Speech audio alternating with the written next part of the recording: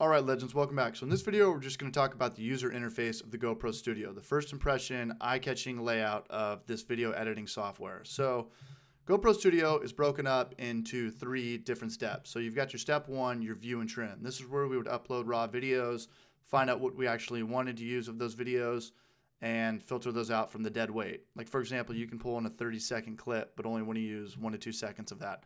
That's where we would be performing that task on step 1. Step 2 is really kind of like the Adobe, it's the timeline. It's kind of like Adobe Premiere or Flash or After Effects. This is where we add all the clips we want to use, add music, add text, as well as effects like slow motion, stuff like that. And then step 3, it's really just where you export to your desktop, or you could upload it straight to YouTube or something like that. So this is generally just it. Step 1, we're just going to pull in, we're going to upload or import our MP4s into here. We're going to figure out what we want. Step 2, we're going to chop it up, make all of our cool stuff look really cool, and then we're going to export it probably to YouTube.